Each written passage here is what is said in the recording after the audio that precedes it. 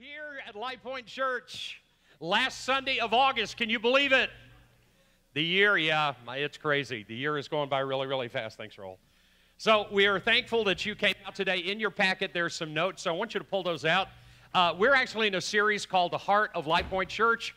We've got this message and next Sunday's message, and we will be finishing up this series. Now, I don't know if you're anybody into football in our crowd today. Anybody into football? Come on, let's see your hand. Okay, all right, yeah. Well, this week was like the tale of two quarterbacks. Two quarterbacks really made the news this week. One is our own Tony Romo, right? Played his first game, already injured, going to miss the bulk of the season, 6 to 10 weeks. That's still iffy.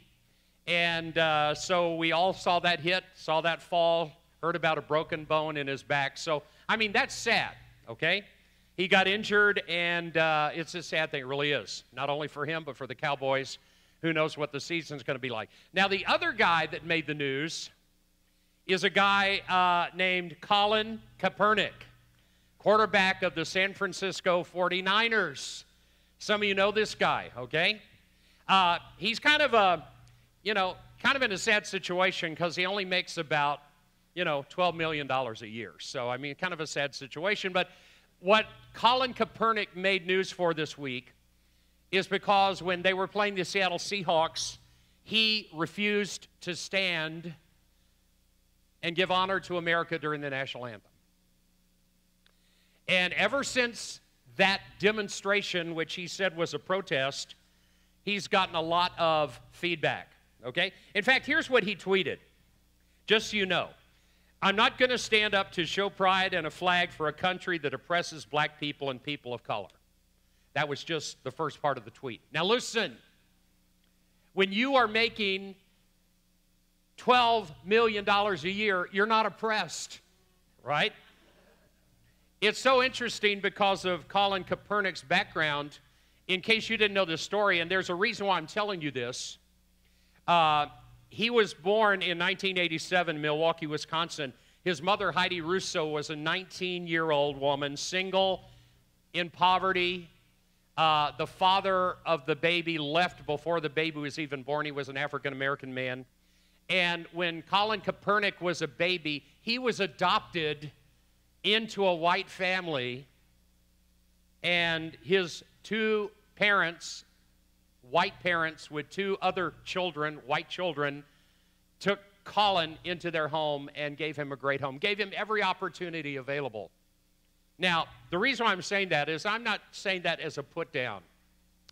I'm saying that to be instructive because, guys, you know us at LifePointe Church. This is not a political statement. This is not a racial statement. There's nothing about it. We believe all lives matter at this church. It doesn't matter what color you are, okay?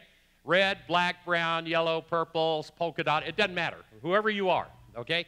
There's nothing to do with that in this story, okay? The reason why this story grabbed my attention and grabbed the country's attention is because he is protesting something that he is a part of, okay? He's a part of a country that gave him incredible opportunities, and yet he's protesting against it. I'm here today to tell you this, and I wrote it down. Colin Kaepernick is protesting the very country that made him what he is. America is an imperfect nation. We have an imperfect history. But it is still, in spite of its flaws, the greatest nation on earth. Everyone in America, on their worst day, is better off and more blessed than 95% of the people on this planet. I really believe that. You know, on your worst day, going through your worst situation, you still have it better than 95% of the people on this planet. Even the people in our country that are poor people, compared to other countries, they're rich. And so what the point of this, you're thinking, okay, well, what does this have to do with the Heart of LifePointe Church? Here it is. People who take Kaepernick's approach to church and protest what is wrong in church and not focus on what is right in church are doing the church and themselves and the people that aren't Christians a disservice. And there are a lot of people who protest the church because they say, well, the church is full of hypocrites, the church has problems, the church isn't meeting my needs, or whatever the if is. We protest. How do we protest in church? By not coming. How do we protest in church? By not serving. How do we protest in church? By not giving. How do we protest in church? By not staying and going somewhere else. That's how we protest in church. And what I believe is the secret ingredient of making strong and healthy churches is when all of us collectively say, hey, we know the church is a mess because we're a mess. We know the church is imperfect because we're imperfect. We know the church has flaws because we have flaws, and we're going to work to make it better. We're going to do what we can to make it stronger and healthier, okay? And so I really believe that's the approach we need to take with church. Now, I've been in the ministry a long time, and I've had a lot of opportunities to talk to people that have a lot of problems. And a lot of times people feel like if they've got a lot of problems, all they have to do is change their location or change their situation or change their geography, and all of their problems are going to be solved. If you're having problems in a relationship, the secret is not getting a new relationship. The secret is fixing the one you're in. If you've got a problem in a job, unless it's totally oppressive and something you just can't live with, but if you've got problems on your job, it's not necessarily changing the job that's going to fix it. It may be changing you. And the same goes for church. Churches are full of problems. Why? Because they're full of people. And why? Because people are full of problems. So churches are full of problems, right? And the answer is not finding a new church that's going to solve the problems, because, I learned something a long time ago. Whatever issues I have in my life, wherever I go, I take them with me. I take them with me. And it's surprising that we think a new location, a new relationship, a new geography, a new church is going to solve all the issues. But the problem is we're taking ourselves along for the ride. And so we've got to learn how to fix what's wrong and how to make it better without necessarily thinking, I'm not coming, I'm not giving, I'm not serving, I'm not staying, whatever it is. Do I agree with what Colin Kaepernick did? Absolutely not. Because this is the very country that gave him the freedom to be able to make $12 million a year or more and be able to do what he does. And do I believe that people who don't come, don't give, don't serve, don't stay? I don't agree with that, because I think you need to find a church, plant roots, plug in, and work to make everything better. Do you know I've been a Christian since 1971? That's a long time. 45 years this month. And in that time, I wrote it down. Again, preparing for the message, here it is. In that time, I have been a part of 7 churches. In 45 years, 7 churches. And, I think that that is something that's really, really significant. Because, guys, here's the thing. I love you. I'm going to tell you the truth. A lot of people change churches like they change their socks, okay? You will never find a church that you are going to really have a significant part of unless you're willing to put down roots, unless you're willing to stick with it over the long haul. And so the whole point of this message is that I want to tell you, I love the church. Have you heard me say that during this series? I love the church. And I think the church is the most incredible thing. And not only do I love the concept of church, I love this particular church. And I'm asking you, and I'm challenging you, and I'm giving you a mandate that you should love your church, that you should just love it. And you should just dig it, and you should enjoy it, and you should want other people to be a part of it with you. You ought to say, man, I'm going to church. I want you to come along. It's the coolest thing that's going to happen to me this week. I really think that that's how we ought to view church. It ought to be the highlight of our week, okay? Not something we feel like we got to do. So we're going to talk today about the heart of LifePointe Church. Now, let me just do a little bit of review with you, okay, real fast. Because I want to give you some new information, what I'm calling the LifePointe statements, but I think it's important to remember where we've been. Now, last week I gave you 2 passages that are foundational to this series. They're both in Habakkuk, and they're the same verse in 2 different translations. It says, write down this vision. In other words, God wants you to know everything that you need to know about the church, and you need to commit it to your memory, write it down, clearly inscribe it on tablets so that one may easily read it. Same verse, look at it, Habakkuk 2:2. It's in your notes. The Lord said to me, Habakkuk, write my answer, write my vision, write my dream on a billboard, large and clear, so that anyone can read it at a glance and rush to tell others. Guys, the reason why I'm doing this 5-part series is because I want our vision to be simple and shareable. I want you to understand it, and I want you to be able to tell it to other people in a way that they can understand it. We need to make our vision for our church something that is simple and something that is shareable. That's biblical right there, okay? So what I've done is I have talked about some concepts that I want you to really get in your head. Don't lose me here, okay? And I want to give you some visual symbols for that. There are 5 visual symbols I want you to memorize and I want you to understand to go along with this series. Number 1 is the symbol of an umbrella. An umbrella represents our overarching purpose, okay? Everything we do at LifePointe Church comes under the umbrella of purpose. And we've said before that our purpose is this, that we're going to be a church that has a great commitment to the great commandments and the great commission, and we will build a great church. Everybody should have that memorized. LifePointe Church has a great commitment to the great commandments and the great commission, and that builds a great church, okay? Great commandments, love God, love others. Great commission, go and tell the world about Jesus. When you love God, love others, and go tell everybody about it, that is what church is about. That is our umbrella. Everybody got umbrella in your mind, okay? Everybody got the umbrella. Everything we do falls under the umbrella of our purpose. Now, the second visual symbol I gave is a compass. Compasses aren't really in vogue anymore. Why? Because we have a phone that has a GPS system, right? So we don't use compasses the way that they used to use compasses. But how did they navigate before they had a GPS system? Well, they used a compass to give them direction, okay? And so what a compass does is a compass gives direction, all right? A compass helps you to know which way to go. What is our compass? It is our mission, okay? Our mission. Anybody remember our very short, very succinct mission statement that we've used and we've talked about? To point common people to an uncommon life in Jesus. That is the direction of our church. That is where we're headed. That is where we're going, okay?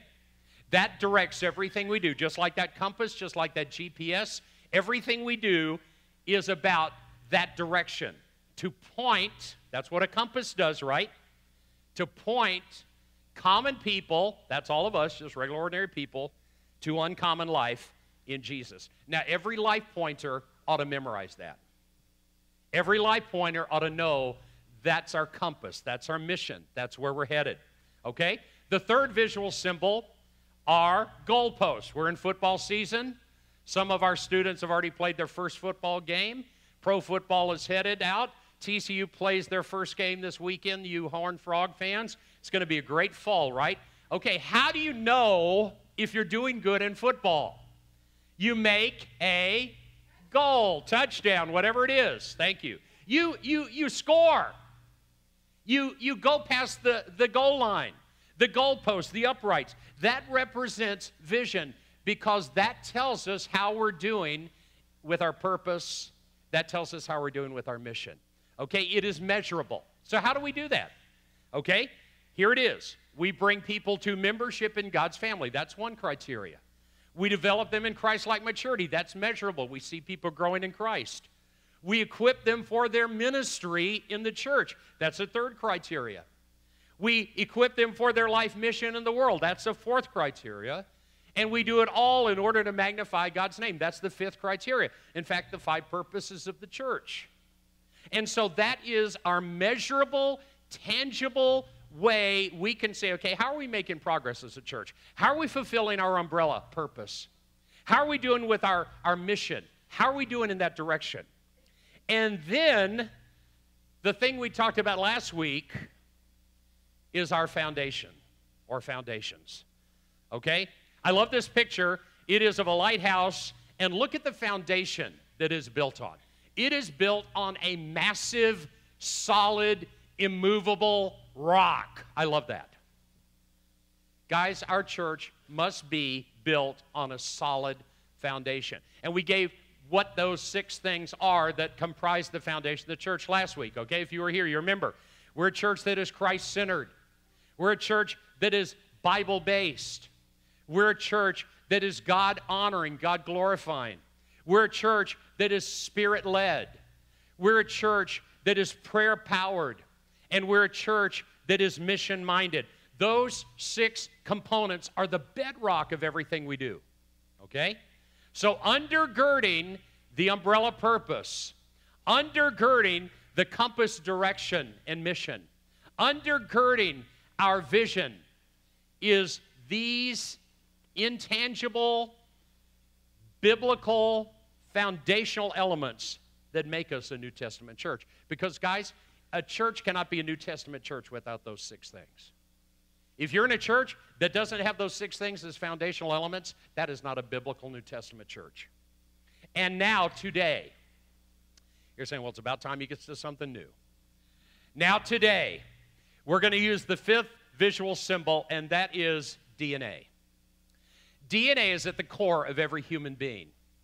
DNA is at that cellular level, that makes us who we are.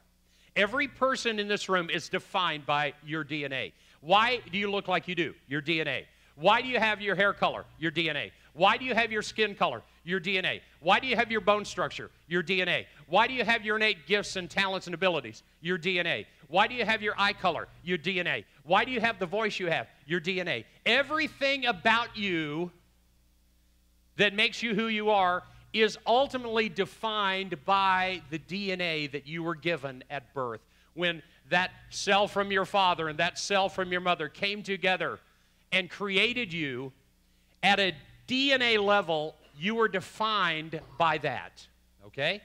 Now, we certainly can do things to alter our appearance, but you can't alter your DNA, okay? Who you are at a cellular level never, ever changes, okay? And so, what is the DNA of LifePointe Church? What is it about us? What are our values that makes us who we are? Okay, that's what we're going to answer in the time that I have remaining. It says in our notes, recognizing God's call on each church to impact the world. We also recognize that like a puzzle piece, each church takes on a different shape as it seeks to live out that calling. Now listen, there are some great churches within 5 minutes of this church, okay? And I know most of the guys that are past there. Don Womble down at Fountains Fellowship, great guy, great church, okay? Okay, and you've got Jeff Wickwire over at Turning Point, another great guy, known the guy for years, okay? We've got other churches in the area. Every church you go to that is a biblical church, there's a uniqueness to it. That's what their DNA is about, okay? The following values are the DNA of LifePointe Church, and they form the culture and context of our church, the LifePointe statements. Now, I want you to write these down. They're not going to be real profound, but they're going to have a lot of implications, okay? Some of them are very obvious, so we're not going to spend a lot of time talking about them, but you need to know what is the DNA of your church. You need to know what values we hold dear at this church. And there are actually 10 of them. And they form the word LifePointe. Help you to remember it. Okay? Write it down. The L, love in action. Guys, the most fundamental part of the core DNA of this church is we want to be a church that shows love in action. God's love and our love for people in action. That means that we are having practical, tangible, continual ways to pay it forward in our life and ministry. Guys, do you know that the most important thing we as a church can do is love people? If you love people, you are doing what God wants you to do. In fact, look at what it says in the Bible. 1 John chapter 3. This is how we know what love is. Do you know that I believe the most fundamental need of people that don't know Jesus is to find out what true love really is? This is how we know what love is. Christ gave his life for us. That defines love. We too then ought to lay down our lives for our brothers and sisters. In the context of really impacting the world, love starts here with us.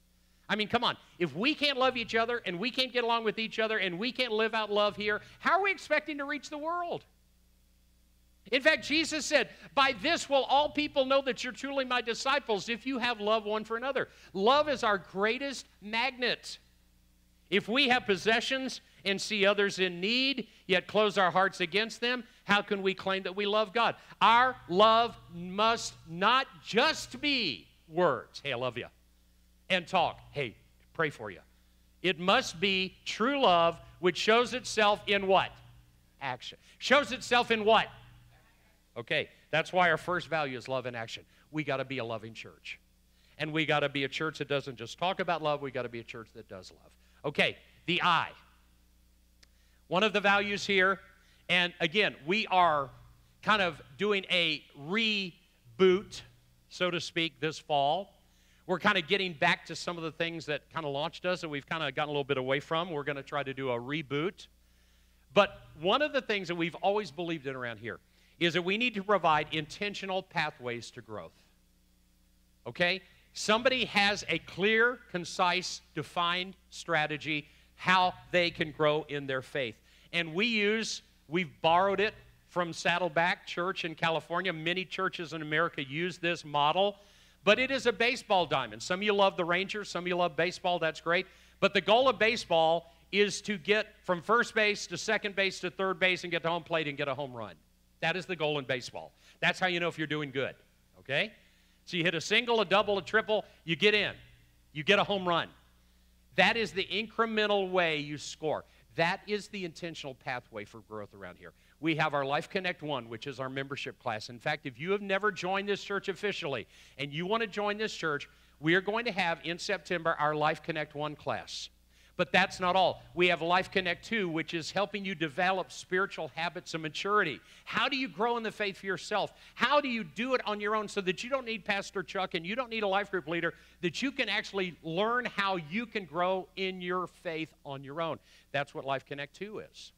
We're going to have that coming up at the end of September, first part of October. Then Life Connect 3, which is our class to help you to learn how to use your spiritual gifts in ministry. In fact, I was talking to somebody earlier this morning, and she said that Life Connect 3 was her favorite class at LifePointe because that's the one that really energized her for ministry. So we're going to show you how you can use your spiritual gifts, learn what they are, and minister. That's coming up within probably a month or two. And then our Life Connect 4 class, which is going to be our brand new missions class. It's going to be launched this fall. And so you're going to have a chance, guys, because we've kind of dropped the ball on this. We're picking it up. We're going to run with it. You're going to have a chance incrementally to go through the steps, because I guarantee you when you get to Life Connect 4 and you learn what your life mission is and how you can share your faith in the world, you are going to be a mature believer, okay? Intentional pathways to growth. In fact, look what the Bible says. The Bible says about it. Let us leave the elementary teachings about Christ and go on toward maturity. That is progress. That is process. Circle the words go on. That is progress. That is process. You've got to have an intentional pathway. And then it says in Proverbs 4:26, mark out a straight path. Then stick to that path. The problem that we've had, guys, being really honest, and the problem other churches have is we don't have a clearly defined, incremental, intentional process, strategy, and structure for growth, and sometimes people flounder in their faith. We're going to change that. We're going to help you to have an intentional pathway. Okay, let's move on. The letter F, write it down. LifePointe is faith-focused. Guys, you know what? This church has been built on faith. There was no way that a young church, less than 2 years old, could buy a campus like this without faith. Okay? Some of you know the story. We started this church, first service, the last Sunday of February 2009, met for almost 2 years at Fort Worth Academy. Every week, we had a team go in and set up, take down. And yet, by faith, we knew that God was in it. And then we had an opportunity to buy this building. And we walked into this building. We signed the papers for this building on December 23rd, 2010. And when we signed those papers, we owned this church completely. No mortgage. We bought it for cash. You know how we did that with a less than 2-year-old church? There was faith involved, sacrifice involved, okay?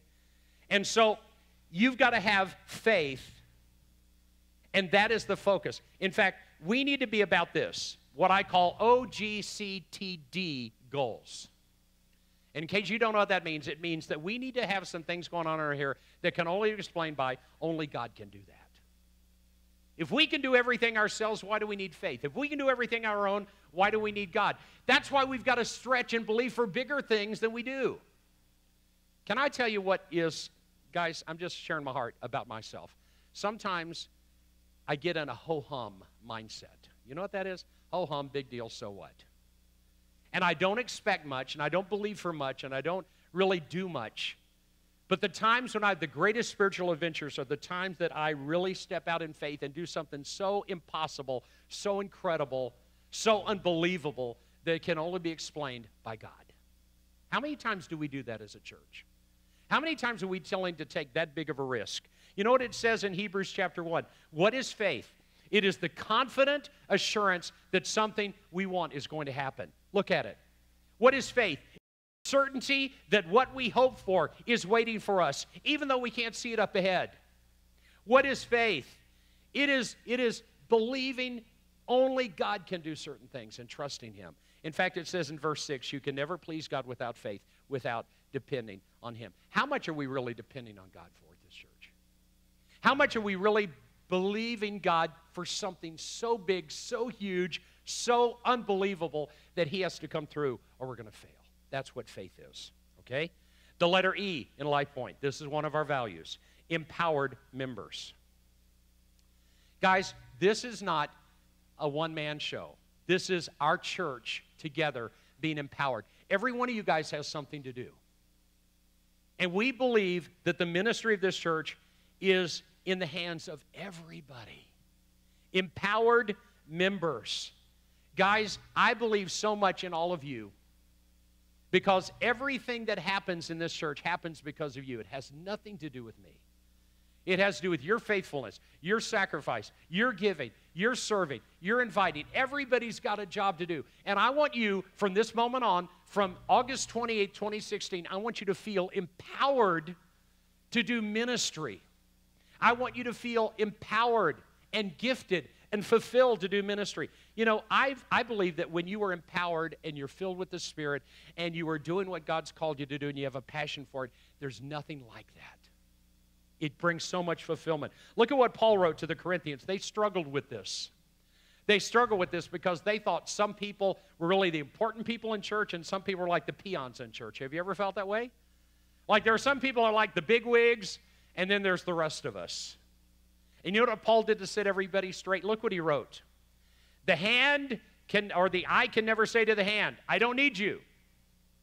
Okay? Man, I can see a lot, but I can't pick up anything.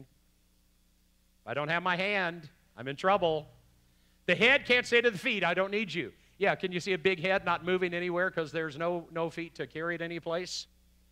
In fact, some of the parts that seem least important are the most necessary. Think about that. Keep reading. All of you together. All of us together. Okay? Let's say it out loud. All of us together are Christ's body.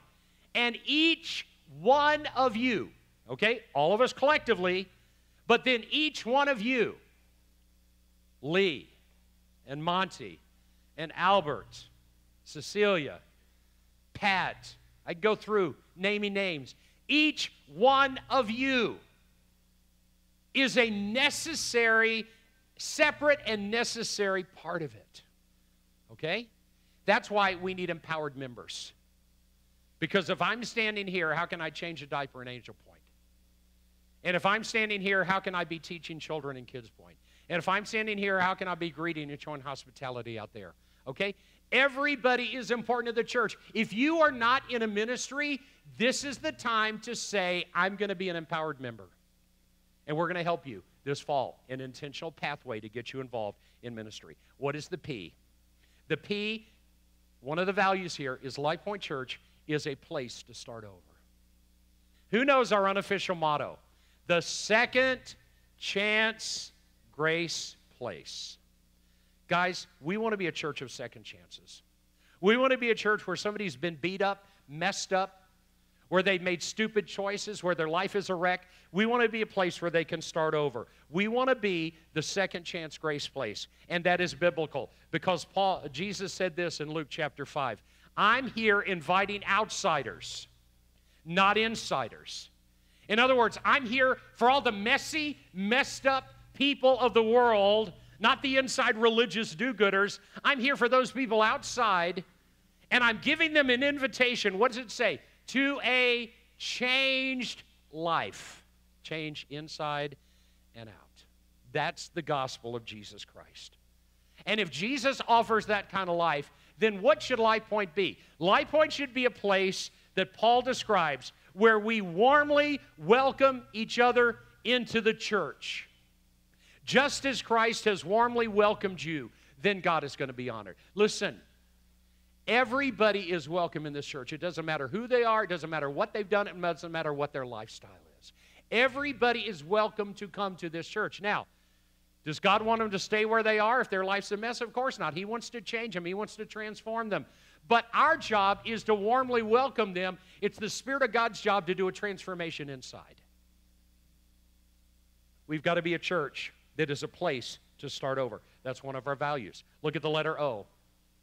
The letter O is ongoing discipleship. That means that we are going to go deeper and we are going to grow stronger. I want you to memorize that in your mind. We're a church that wants to take people deeper so that they can grow stronger. In fact, the whole chapter of Ephesians 4 is devoted to the church. If you go home today, I want you to read Ephesians 4. It's a great chapter. And in that chapter, Paul describes the church. And in verses 15 and 16, look what he says. God wants us to what? Grow up. You know, some of you just need to grow up in the Lord. You've been a baby too long. You've been in spiritual pampers too long. Okay, you've been taking formula too long. God's saying, listen, grow up. That's ongoing discipleship.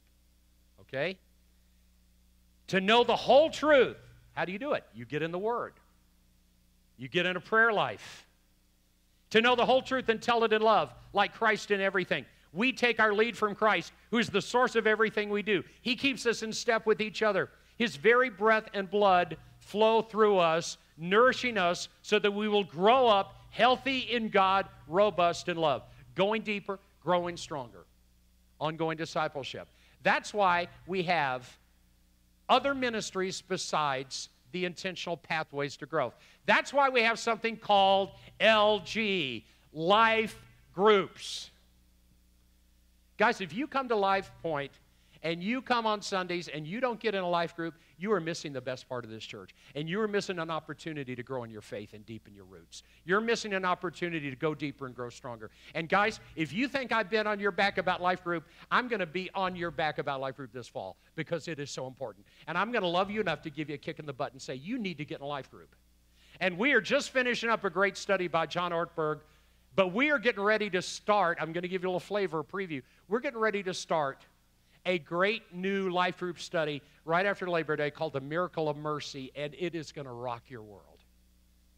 If you're not in a life group, you need to get in a life group because that's where you're going to have ongoing discipleship. What else do we have? We have LOL, Ladies of LifePointe, which is our women's ministry to connect women to each other in God and deepen their faith. In fact, they meet this Saturday at 11 o'clock. And we also have Momentum, the men's ministry of LifePointe Church, every Wednesday night at 7 o'clock, and we are doing discipleship at Momentum to help you deepen your faith. That's because we believe ongoing discipleship is a value in this church. The letter I, innovative outreach. We need to develop a whatever it takes mindset. We need to sit down, we need to decide what is it going to take to reach this community? What is it going to take for us to make inroads in this community? We need to have a way to say, Lord, whatever it takes, short of sin, we're going to do it. We're going to use any means, any opportunity, anything that we can use to reach people for Christ. We've got to have a whatever it takes mindset. We've got to think about innovative outreach, okay? You know what is so cool? I just have to say this. I just have to say, well, I was going to say it and she walked out of the room. I was going to talk about Brandy Young. I'll wait till she gets back. But some of you know the story about Brandy. Brandy posted this really cool thing to her students about her new homework policy. Do some of you know what I'm talking about here? Where she teaches second grade, And she did a lot of research this summer, and I really applaud that because I'm a former educator, and I really applaud a teacher that's trying to learn and grow. And she found for younger children, now this is not necessarily true for middle school, high school, but for younger children, homework is actually counterproductive. It really is.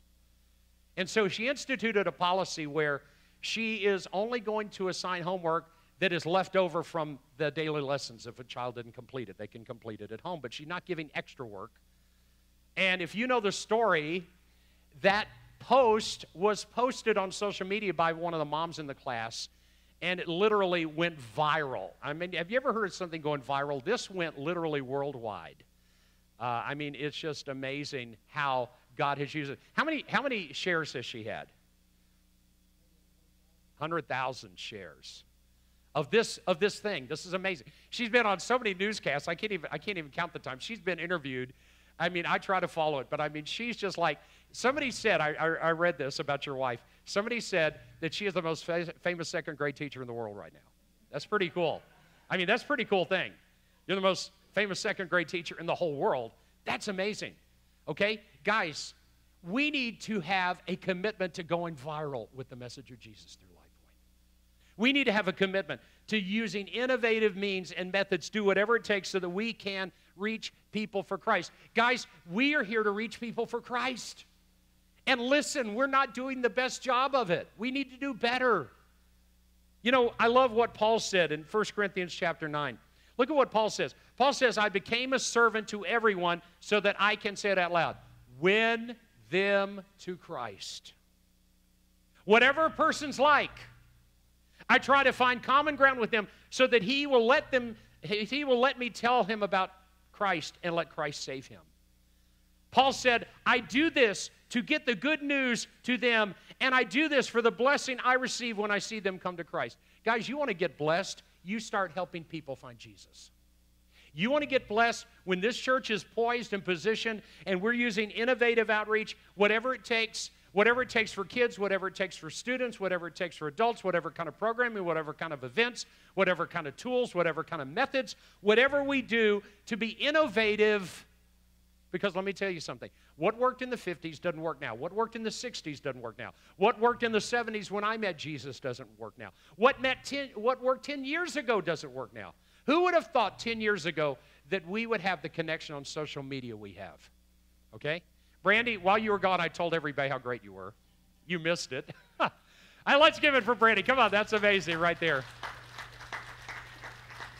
At the pivotal moment of my message when I wanted to talk about you, you left. No, I was telling everybody about how the cool thing with the viral and the homework thing. And, you know, how God, your husband said over 100,000 shares at this point.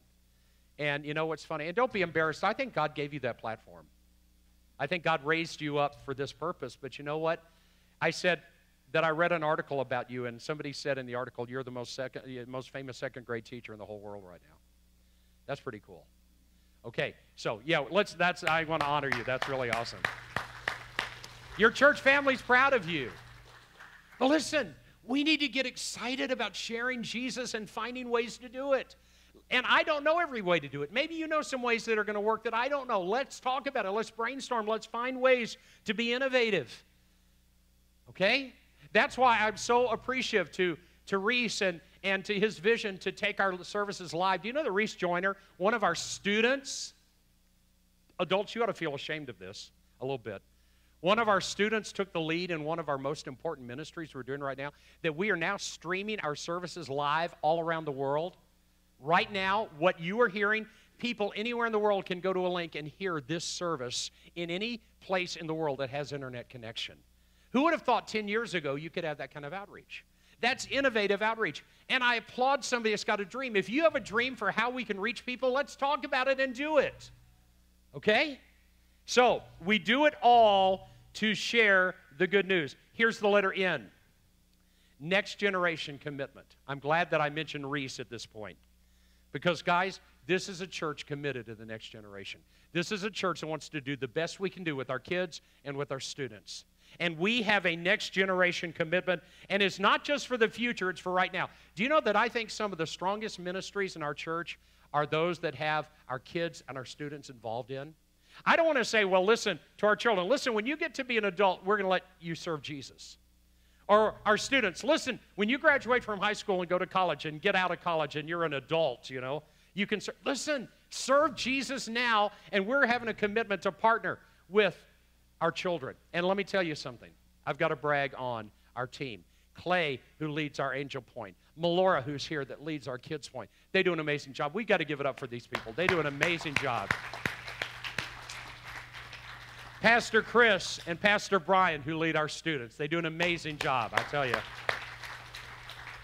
Guys, we have in this church from the very beginning a commitment to children and to students and to helping them. And why is that? Because it's biblical. That is a value. That's in our DNA. Jesus said, I tell you the truth, unless you change and become like little children, you'll never enter the kingdom of God. Be careful. Don't make the mistake of thinking that little children are unimportant. Do you love that? Don't make the mistake, because here's what the disciples wanted to do. They wanted Jesus for adults only. If you know the story, it's true. There's all these kids wanting to be with Jesus, and the disciples are like being the bodyguards at the door. They're kind of pushing them aside. Listen, we want the important people. We want the grown-ups around Jesus. And Jesus took the children not only around him, it says he took them in his arms and he hugged them and he held them, and he was demonstrating that the next generation is on the heart of God. And we've got to be a church like that. We are and we will continue to be. The letter T means together is better. Guys, I said earlier, we need to be a church that shows love in action. But I want to tell you something. We need to be a church full of unity, full of oneness. Do you know the hallmark of the early church? If you read Acts 1 through 4, I told you to read Ephesians 4 when you get home. That'd be a good. You may want to read Acts 1 through 4 as your bonus.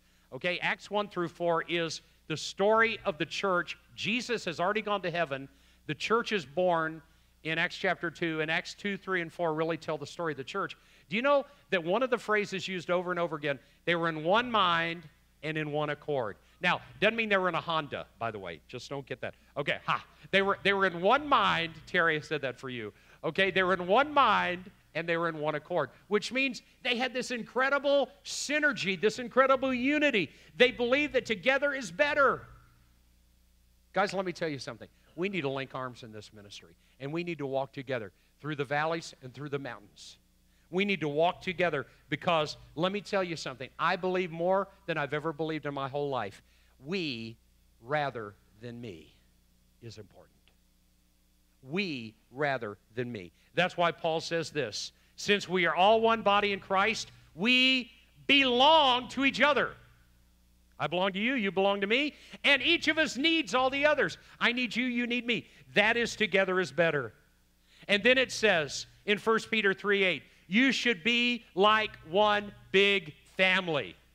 You're thinking, you don't know my family. No, that's all right. You should be like one big family full of sympathy toward one another. Do you know what the New Testament model of church is? The New Testament model of church is people connected in love. And guys, that's why we believe together is better. That's why we believe in the importance of fellowship. That's why we believe in the importance of family.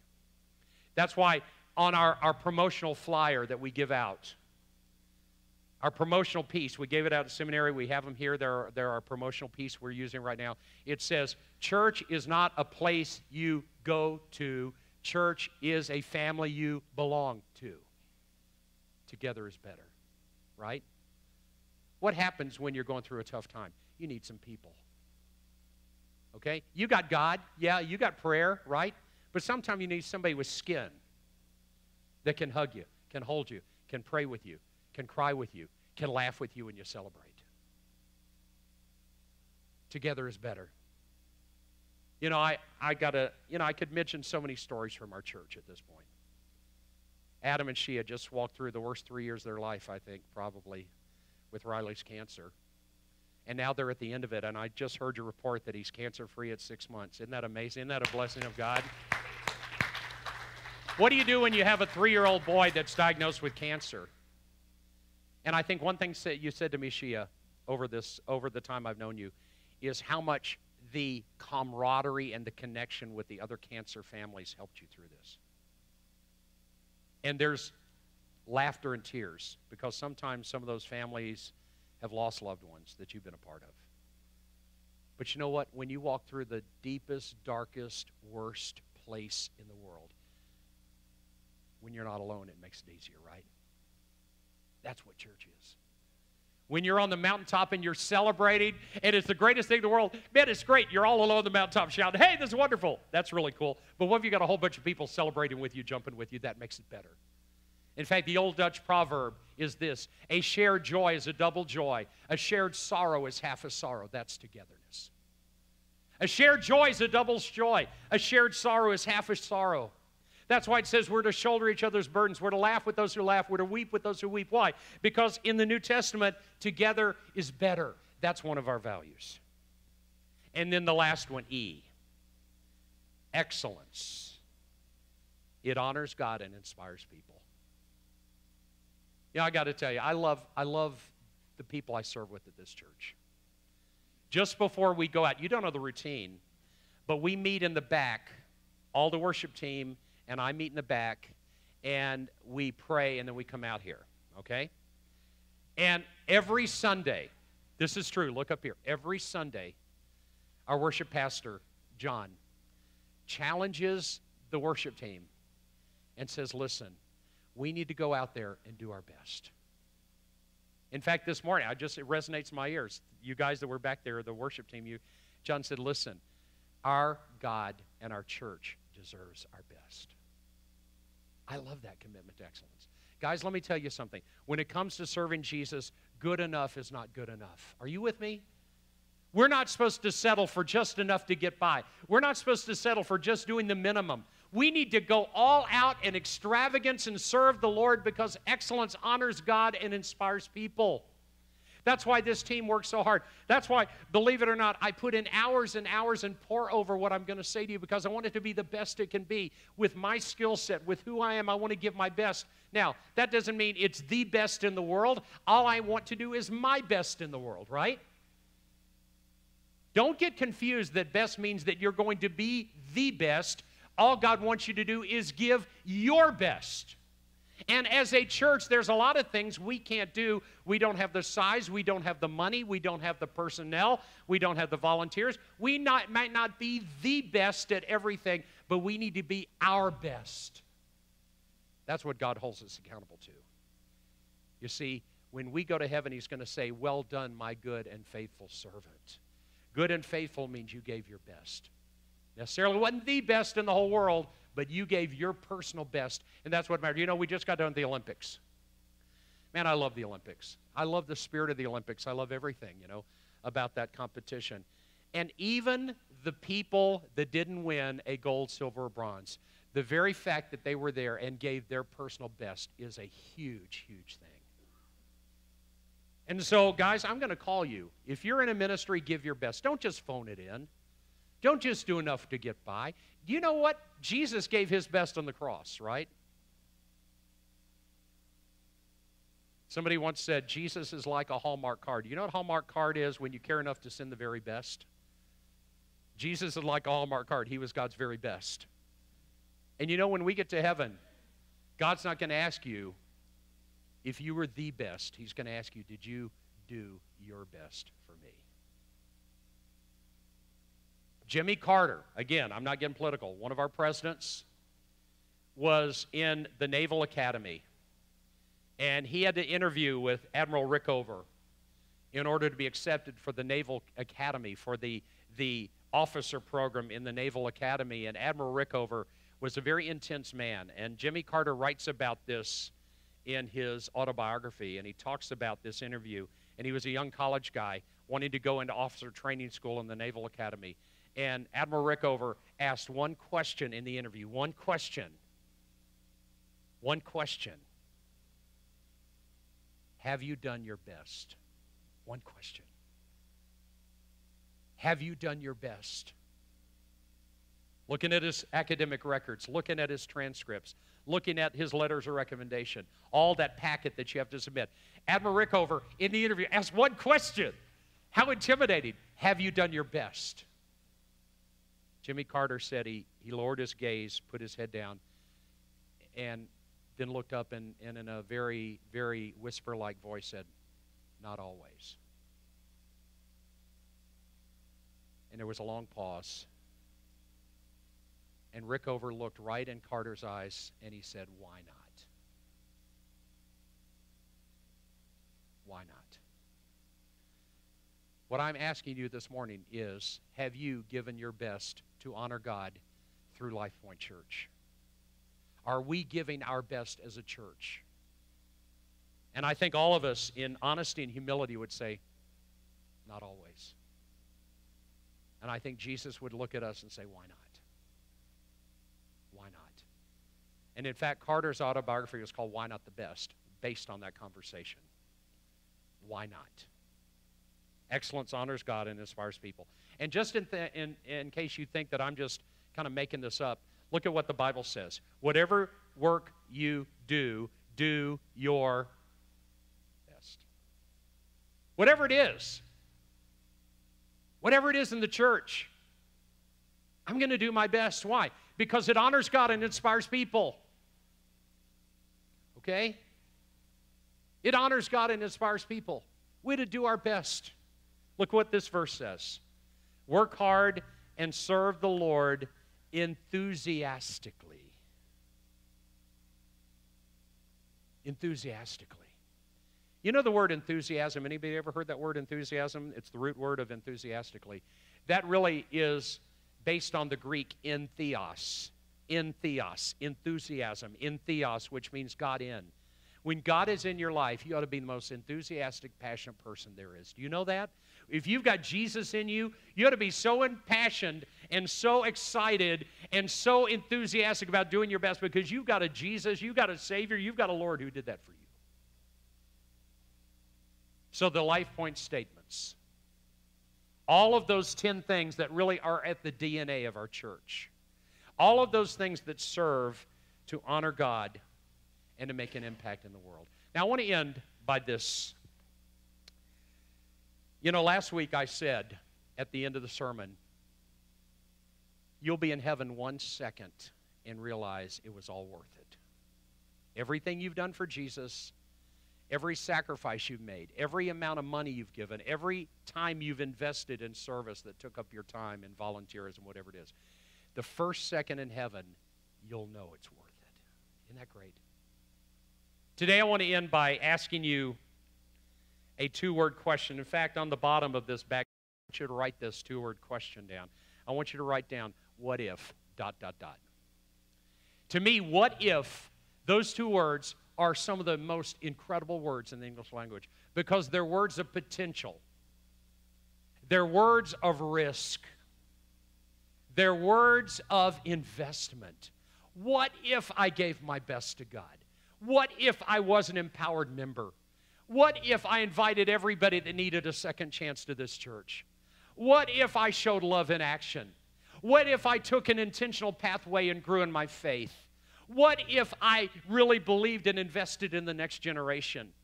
What if I committed my life to ongoing discipleship? What if?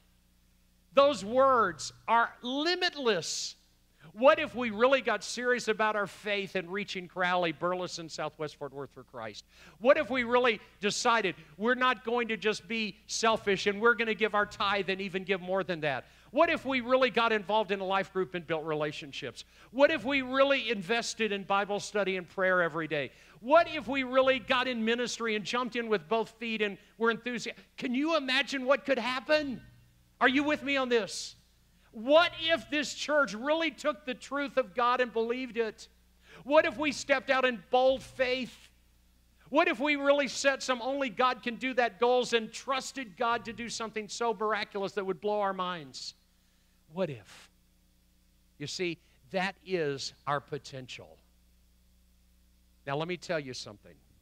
Most of us change one letter of this, and instead of an F at the end, we put an S. And what is often the death of what if. We look at what is, we see what is, we don't think what is can be any more than what it is. How many of you have heard somebody go, what it is what it is? When you put an S at the end of that statement, you kill what God wants to do. What is? What is, yeah. Yeah, well, what is? Well, we got a small church. Well, what if we got excited about sharing Jesus? What is? Well, we don't have enough money. What if we got committed to being generous and selfless? What is? Well, we don't have enough people to serve and volunteer. What if we all got excited and the 80-20, we flipped it on its head, instead of 20 people doing everything, that 80% of us or more were all involved and invested?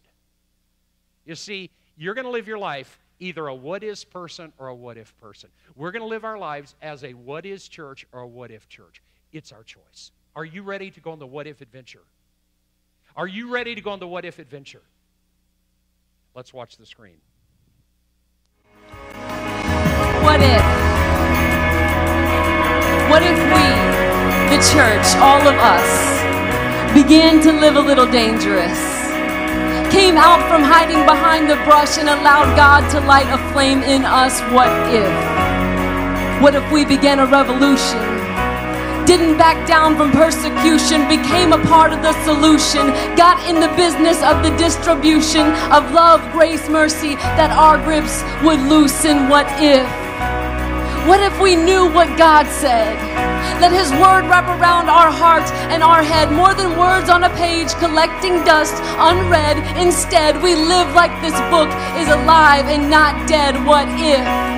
What if our families were thriving, a place of peace, no depriving, no striving, more than just surviving, but rising up to give, serve, invest, care, guide, to set aside our pride, to decide to abide, to stay beside, a place where children confide and where love is supplied and where grace will preside? What if? What if you're 12, 14, 16, 20, and live with a courage unlike many, possess valor, boldness, and faith plenty? Let God write your story from the beginning, hand Him the pen, and let Him start penning that all the somedays I'll be, they're phony, they're fleeting. You are worthy now, and your life has meaning. What if? What if we unleashed compassion, flung our faith into action, opened our homes, our wallets, our hands, our door to the lonely, the outcast, the hurting, the poor, gave to our neighbors and didn't keep score, humbled ourselves so that someone could soar, proclaim the goodness of God like never before? What if? What if our what ifs were more than just words that we say? More than just a game we play? What if we didn't stray or sway or live our life in shades of gray? What if instead today we prayed, God, make this our DNA? I think we'd be dangerous. Wow, that's amazing. Listen, that's our church. Does that excite you to hear that? That we could be a dangerous church? Most of us are about as dangerous in church as a little pussycat. We need to be lions roaring, not little kitties. Okay? K-I-T-T-Y, not little kitties. Listen, we've got a great God. We've got a great God who's got a great plan for this world. We've got a great God who's got a great plan for this world, who lives in us. What does that mean? We've got something to do for God. Man, we need to be a church like that. Man, I'm ready. Are you ready? I'm going to change my what is to a what if. I'm going to stop looking at what is, and I'm going to believe for a what if. Are you with me? I'm going to stop seeing what is and believing for a what if from God. This church can be the greatest church ever known if we get excited about Christ. That's not an egotistical thing. That's a commitment thing. We're going to be our greatest, our best. We're not going to compare ourselves to anybody else, but let's be the best LifePointe church we can be. And it takes a commitment. It takes a commitment. And I want you to do it. I want you to do it. Listen, we're going to pray. And as I pray, I just want you to say, Lord, I want to be a part of the what if. I want to be a part of the what if at LifePointe Church. I want you to pray that with me. Father, right now, we just pray. Lord, we pray that we would be a part of the what if mentality. Lord, that we'd be a part of the what if church, that we'd be a part of what if you could work in a way that we never thought possible. God, we want to be a part of the what if. Forgive us, God. Forgive us for a what is mentality that's kept us in mediocrity. Lord, forgive us for a what is mentality that's kept us from believing for bigger things. Lord, forgive us for a what is mentality that's kept us down and discouraged and defeated. Lord, help us to see that we truly can soar because you're a great God with great potential for us. Lord, today, we want to be a what if church. And we want to do it to honor you in Christ's name.